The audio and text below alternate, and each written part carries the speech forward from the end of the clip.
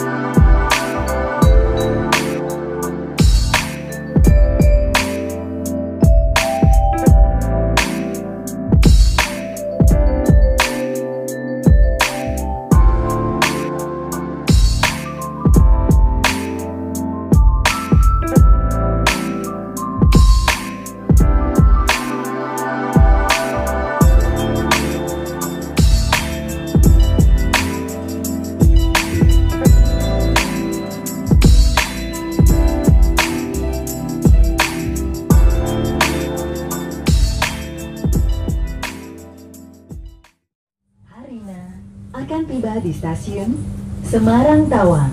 Bagi Anda yang akan mengakhiri perjalanan di stasiun Semarang Tawang, kami persilakan untuk mempersiapkan diri.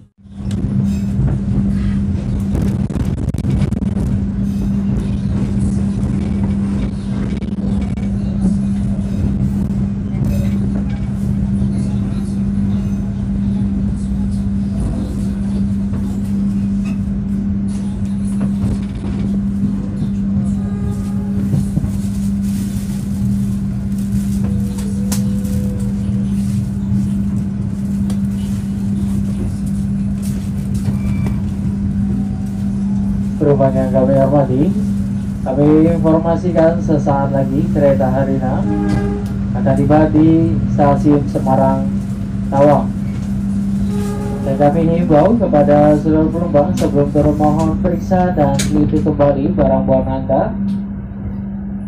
Mohon periksa dan teliti kembali barang bawaan Anda yang berada di bawah kursi ataupun di atas bagasi untuk tidak tertinggal di rangkaian kereta. Persiapan pemberhentian stasiun Semarang Tawang. Kereta Harina telah tiba di stasiun Semarang Tawang.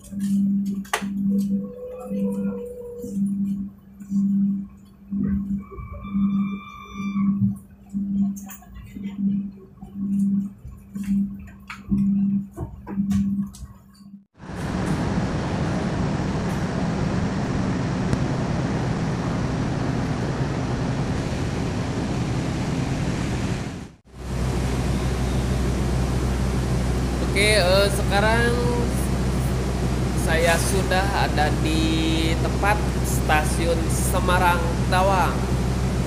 Perjalanan ini saya tiba di stasiun Semarang Tawang dari keberangkatan stasiun Bandung dengan menggunakan kereta api Harina.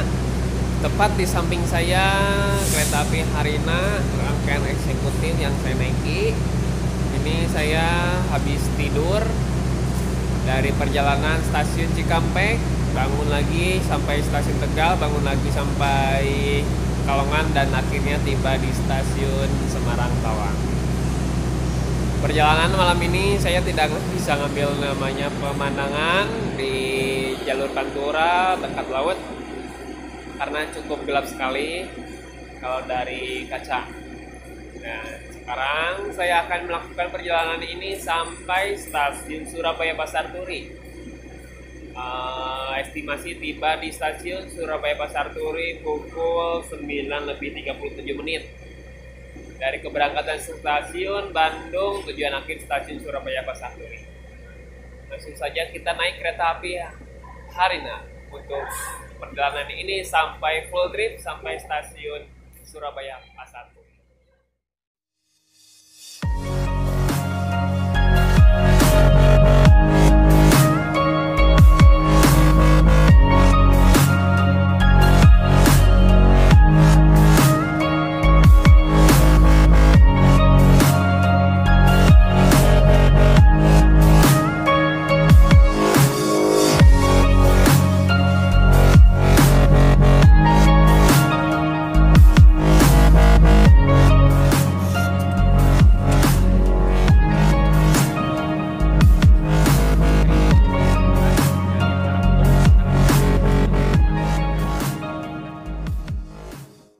Di stasiun Ngrombo. Bagi Anda yang akan mengakhiri perjalanan di stasiun Ngrombo, kami persilahkan untuk mempersiapkan diri.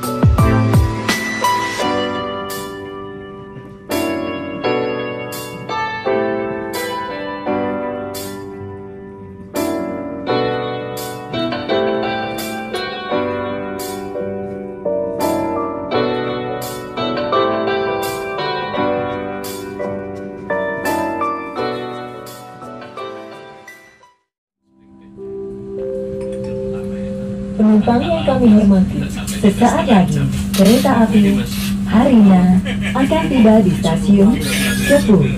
Bagi Anda yang akan mengakhiri perjalanan di stasiun Cepu, kami persilahkan untuk mempersiapkan diri.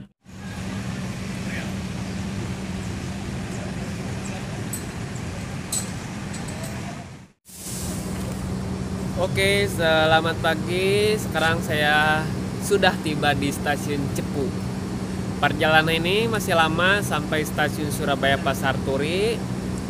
Sekarang kereta api Harina menunggu sejenak untuk menunggu jam keberangkatan dari stasiun Cepu sampai stasiun Surabaya Pasar Turi.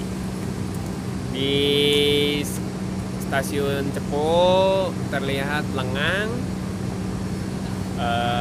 Kita langsung saja naik kereta api Harina untuk perjalanan dari stasiun Cepu menuju akhir stasiun Surabaya Pasar Turi.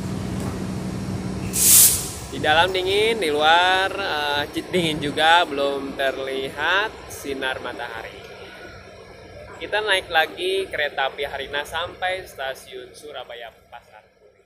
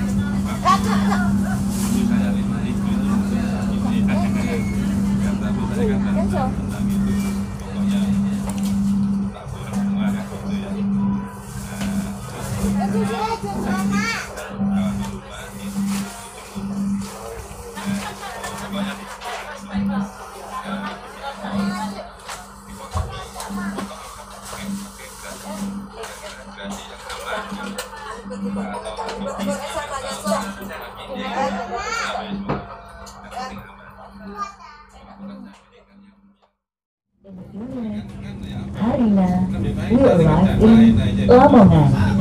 To all passengers who ended the trip in Lamongan, please prepare your belongings.